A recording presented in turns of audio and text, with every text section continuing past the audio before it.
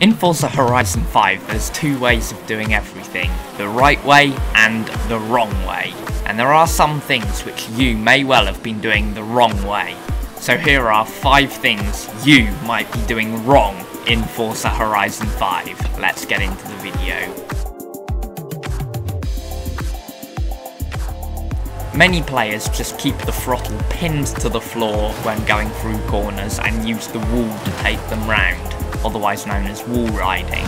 Some people even think that this is the quickest way to get round a corner, but these people couldn't be more wrong. Wall riding not only is just a bit stupid, but also you in fact lose time on the exit of corners by wall riding because it's just longer before you can start properly accelerating out of the corner. So just simply learn how to use the brakes and take the corner normally.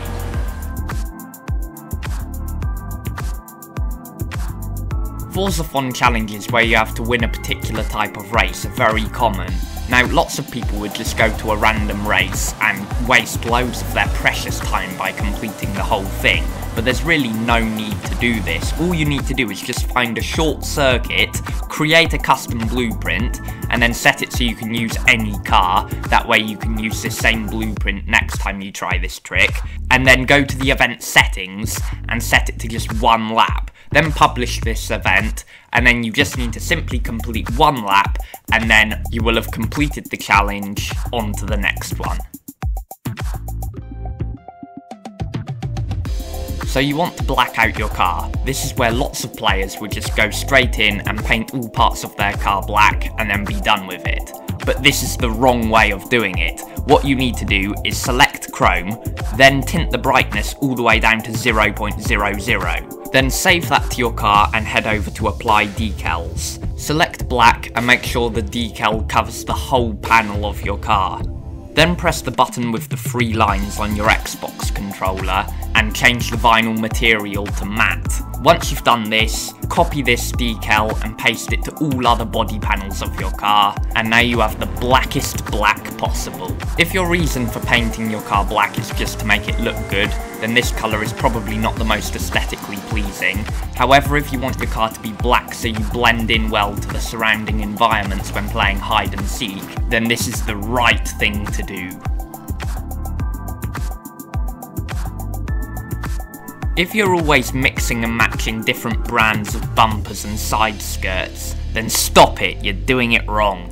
Because you will end up with a car that just doesn't look right, and the lines from the different bumpers will just not line up, and yeah, you just end up with a car that looks really odd, and yeah, it's just the wrong thing to do, so don't do it.